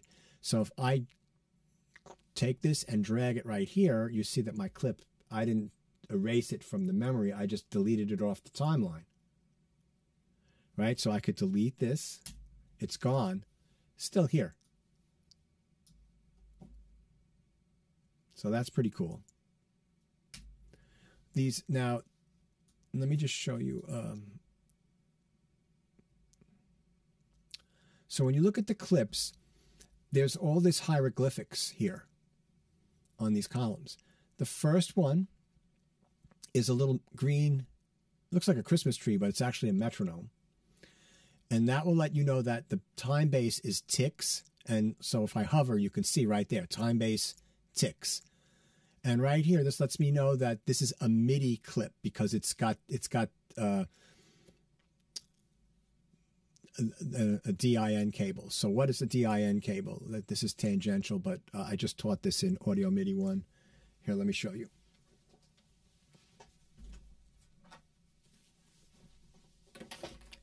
This is actually a MIDI cable, right? And if you look at the connector, let's see, will that focus? Come on, focus in, my friend. Hold on. There, you can see that inside of that, right? It's got those pins. Right, that's the same as this icon's up here, right? That's the DIN. It's called a DIN connector in real world.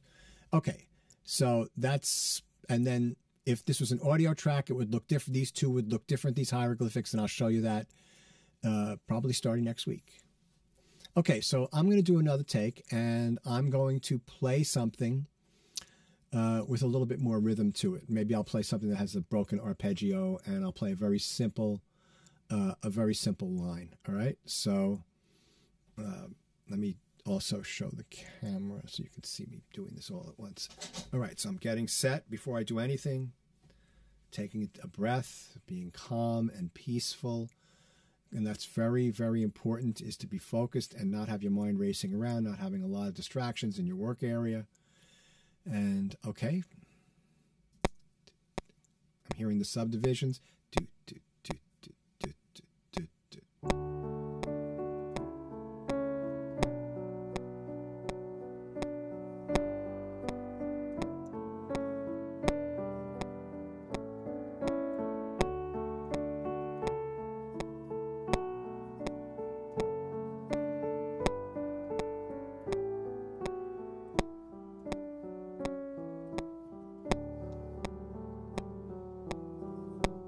Right? Okay.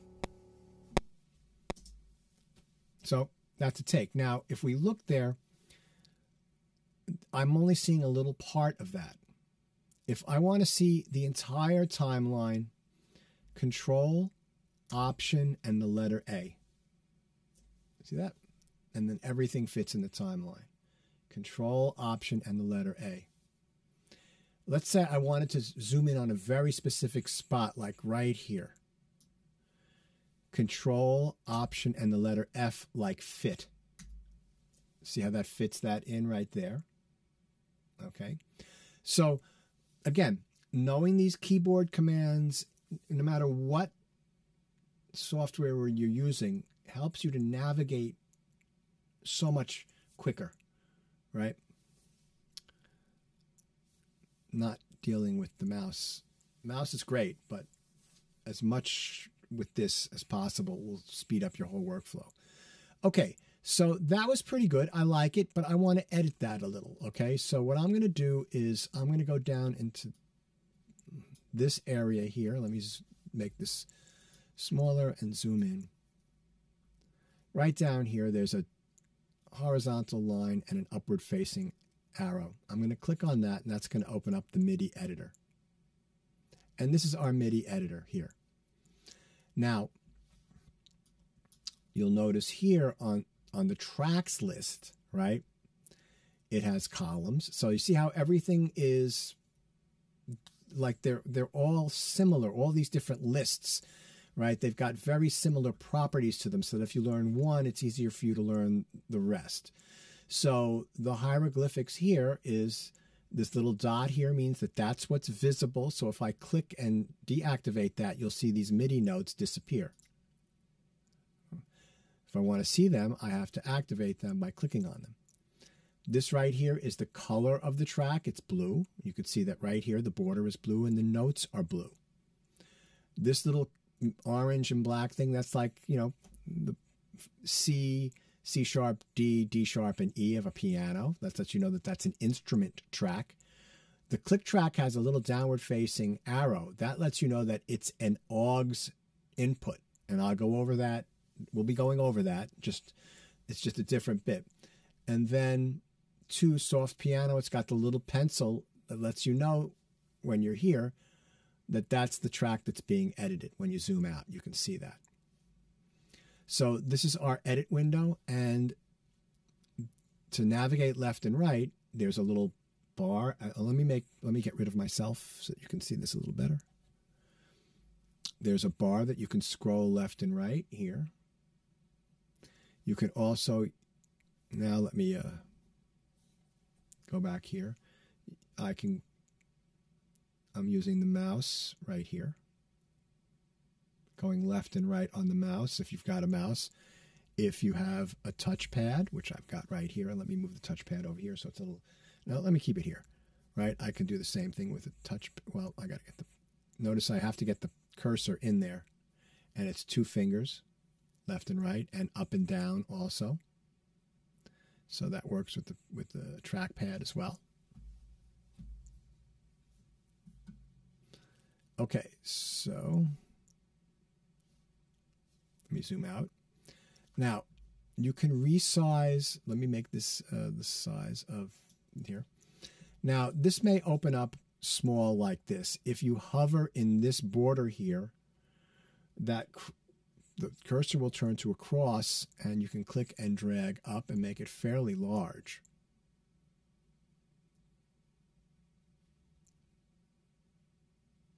Right. And then the R key and the T key work with this. Now, this also has a toolbar. And then there's another bit that I want to show you over here. If you click here, and let me zoom in on this so it's easier for you to see. Right here, if you click on this, you can go to scrolling. And you want to set it to scroll on page. And why does that work? Because that is how we read a book. So if I zoom on this and I play this back, you'll see that when the playback head gets to the end of the timeline over here, it will flip the page, sort of.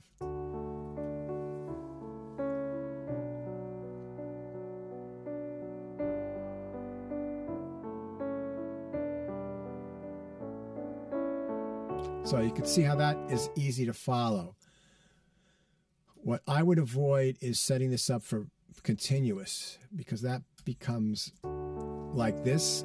That's hard for me to follow, personally speaking. That makes me seasick.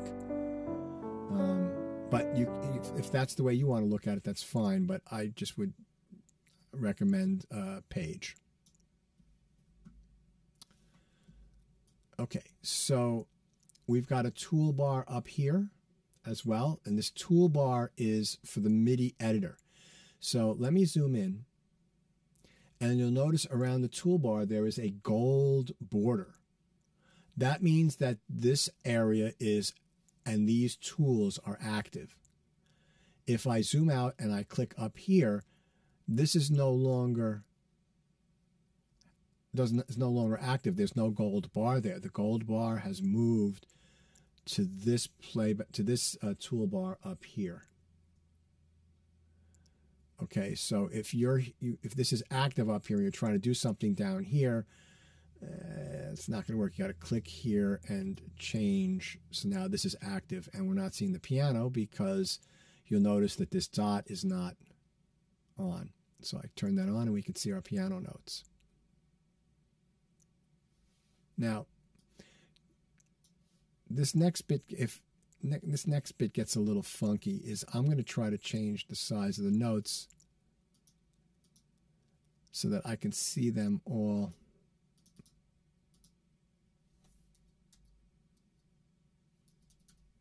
So now I can see all the notes in there.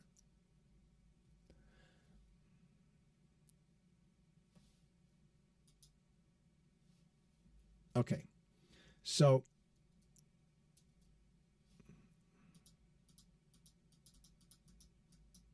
see, the problem with this is you can't reset these. This is definitely like a bug in Pro Tools. All right, that's fine. So I want to edit these. Now, we've been doing a couple of things. So right here, we want to activate our grid. And you'll notice that I've got the grid set up for 16th notes, which is 240 ticks. So I only played 8th notes. So I'm going to change that to 8th notes. And then now you'll notice with the grid, right?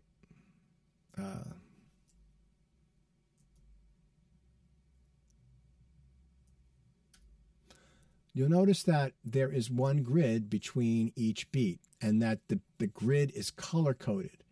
So let's say we start at measure 2, right? On every beat, the grid line is darker. On the subdivisions of the beat, the grid line is lighter. And at every downbeat, the grid line is the darkest. So there's 3 levels of darkness to the grid line. There's the darkest one, which is on every downbeat. There's the next, the next lightest one is on each beat, and the lightest one is on the subdivisions. So you'll notice here that there's a lot that can be done to this to make this performance better. And so what we first started doing was we went to grid mode, and I just showed you guys to sort of snap things to grid to get your rhythmic values perfect, right? And that's okay using the trim tool. Excuse me.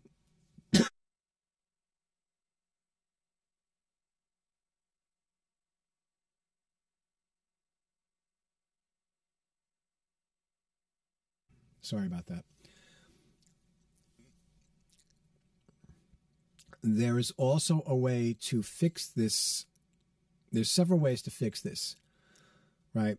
I can look and I can see that I'm consistently early in this measure here, from here to here, right? So what I can do is I can select all of these notes by clicking and dragging, right? And then going to the very first note, clicking. Now I'm not holding down any other keys, and just dragging this so that snaps on the grid. And you notice that it's much better now, right? It's not perfect, but it's much better, and that might be fine.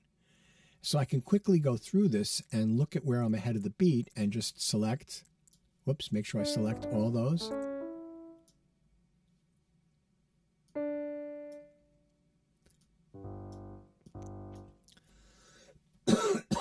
Excuse me. And so I can quickly go through like that and do that. Now, there's also event operations. And there's 2 places to find the event operations window. The first one is up here, and you can go to event operations right here. And each one of these notes is an event, right? A MIDI event. Each one of these notes is a different event. And you can go to event operations, and then you've got a list of all the different ways that you can play around with. We're not going to go through all of these. We're only going to go through a couple of these right now. And you'll notice that only a few of them have key commands.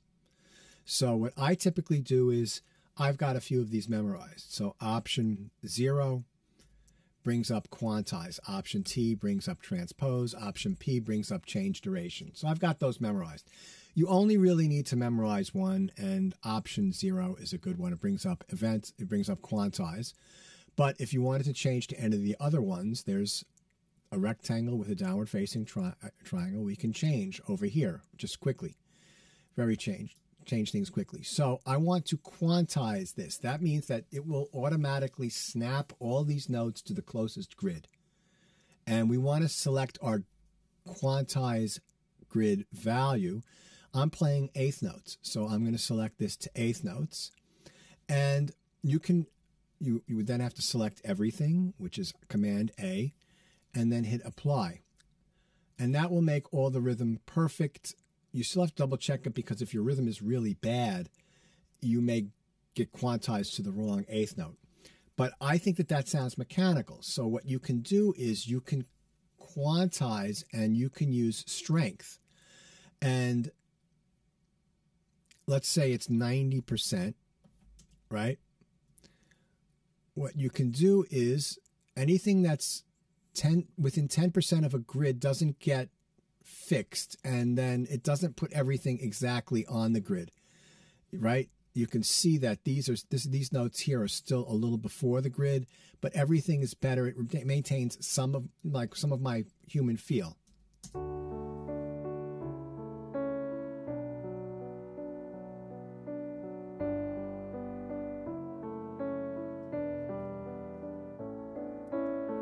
So that's a little better, right?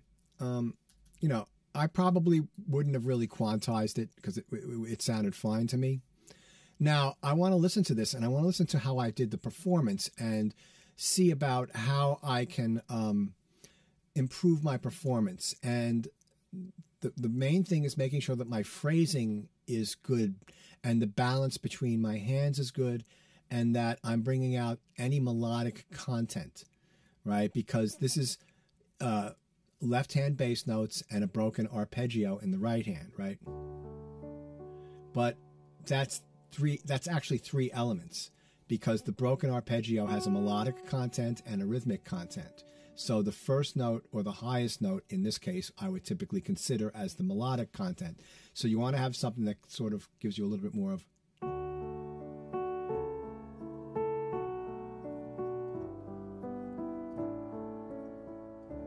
right, so you could hear that I was playing that melodic part.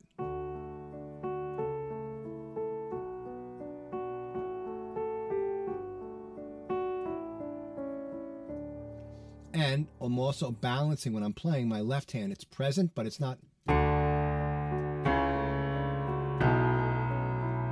Right, which is inappropriate. That's not what's happening. You know, I mean, there may be times where you want to go.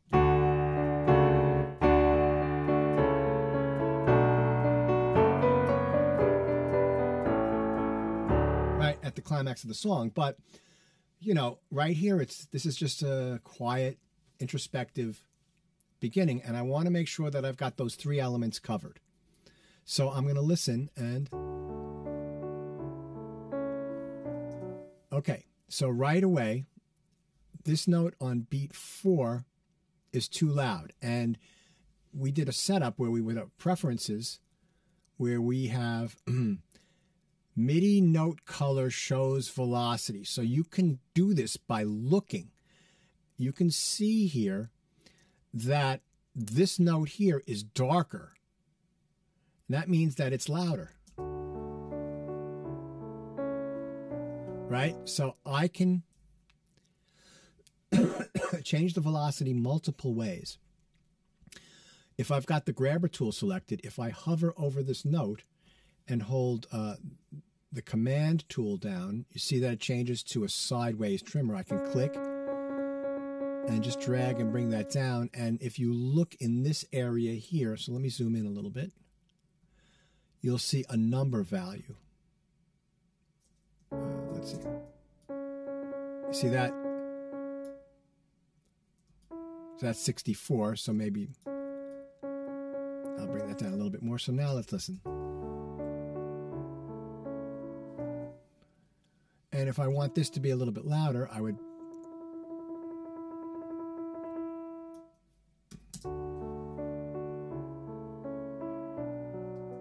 right? So I'm hearing now, ba, ba, ya, ba, ya. That's great. Now, what about my left hand? Well, what I can do, it sounds pretty good, but the second one is a little soft. I can tell by the color. So I can lasso by clicking and dragging both of those, hold down my command and up. And let's hear that now. And then my bass note here is too soft, so I can make that a little bit louder, but not too much. And you can see how that now sounds much better.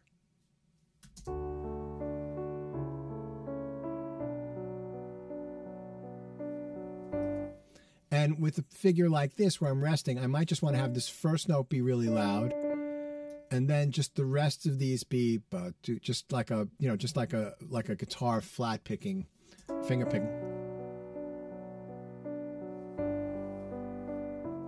And then right here, I want to get that a little louder. And then this is these. I've been doing this for years.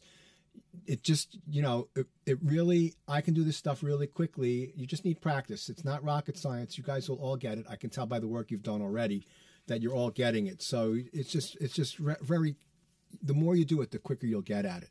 So I can look at these and just tell, that like, I can just look at these and I can hear and I can tell by the color and just quickly edit. And this is too soft here, and this is too loud. So you could just really rebalance your performance. Now, I'm a pianist, so I would probably practice this a little bit and get a better performance, but most of you are not pianists, and this is a way where you can use the tools involved to make your performance better.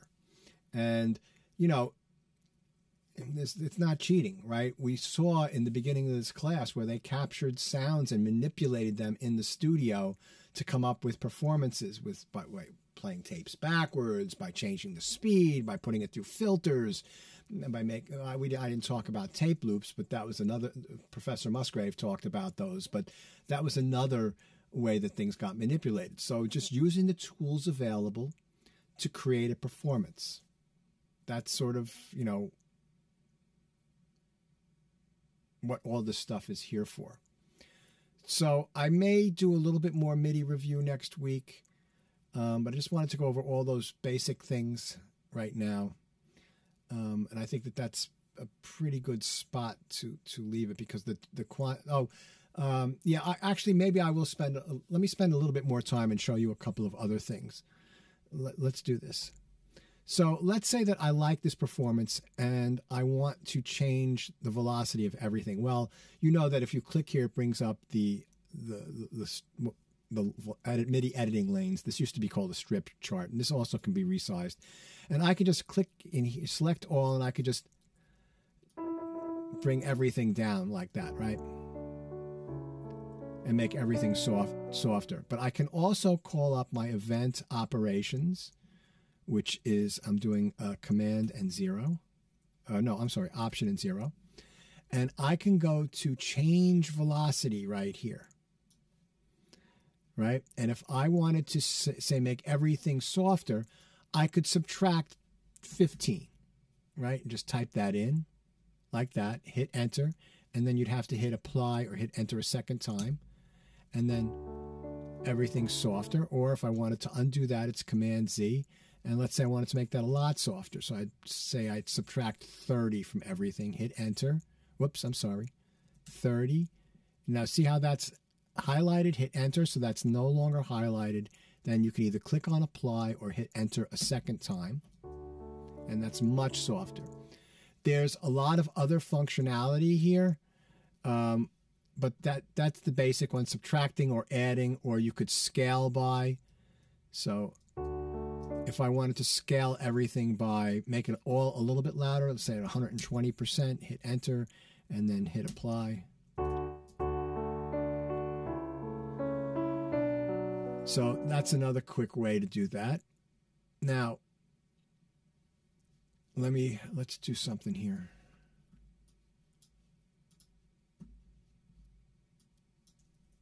Whoops. Okay, so I've got these notes here. I've got these 3 notes here, right? I just selected them. What if I wanted to make them all longer, right? I could use the trim tool and just drag them out. Just like that. But if I wanted to change the note duration, well, I can go to change duration. And if I wanted to set everything to be 4 bars long, that's 16 beats. Hit enter and then hit apply, and there it is. Right? Oh, I see. Let me do that one more time. There we go. So everything is now 16 beats. So you can do that. Now, what this is really good for is for drum programming. And let me just show you what I mean by that. Did I go over this with you last week? Or did I do that with Audio MIDI 1? You guys have some overlapping content, so it's hard for me to remember. But let's say, let me do this. I'm going to call up another stereo instrument track. And then I'm just going to put expand 2 in really quickly.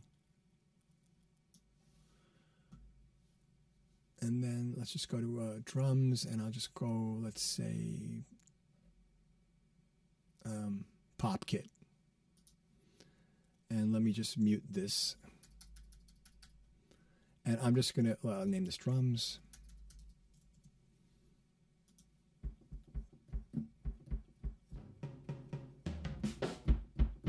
Okay. So let me just do a quick drum beat, right? 2 and 3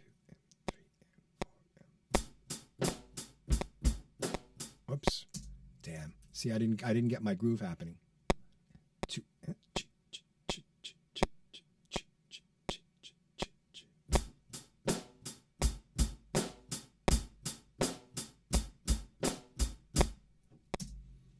okay. So let me color code that a different color. And let me click here and get my drums. And let me zoom in on that. Now, drums, you hit them, and no matter how long you push the note down, they're programmed to do the entire length of the sample. So if I hold it down, it's the same length. So, you know, I like to see all my drums be the same note length. It just is easier. So what I can do is select all of these and then call up the change duration. And I can set all of these, like if I set these all to 240, which would be a 16th note in duration, right? You could see that they're all the same length now, and it won't change the performance at all. And then if I wanted to make that a little bit more rhythmically accurate.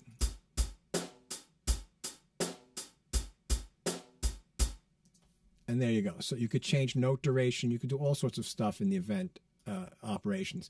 You know, that's in Audio MIDI 1. I spend much more time going through that. I'm just starting to work on that now. We'll have probably another 2 or 3 weeks worth of MIDI work with Audio MIDI 1, and we're doing a little bit more detailed stuff. But just to give you a taste of that, this is more of a survey class. So, all right. So that's like a review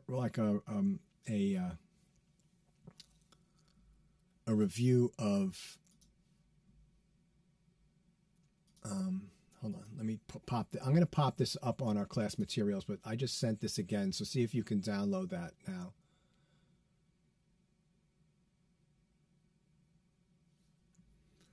Let me put it in class materials right now.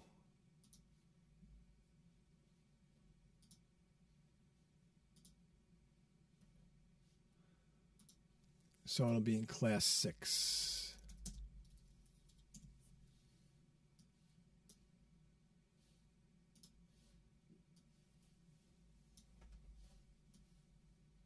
Okay, it's right there right now if you need to get it. All right, so you know, if you try to get your project, your first draft in before you go to bed tonight, because I will be getting up tomorrow and, you know, probably getting on it in the morning when I get up. Not exactly when I get up, when I get back from walking the dog. Let's put it that way. Yeah. So, all right, that would be the end of today's class. Any questions? Yay, nay? You know, I think that stuff is kind of interesting about the music concrete and the beginnings of electronic music. The whole evolution of the recording studio is such an interesting, and how it changed how we consume music. It's very, very interesting to me. And you know, recorded music actually, you know, World War II had a big part in how the quality of recording music changed, and I'll go over that as well.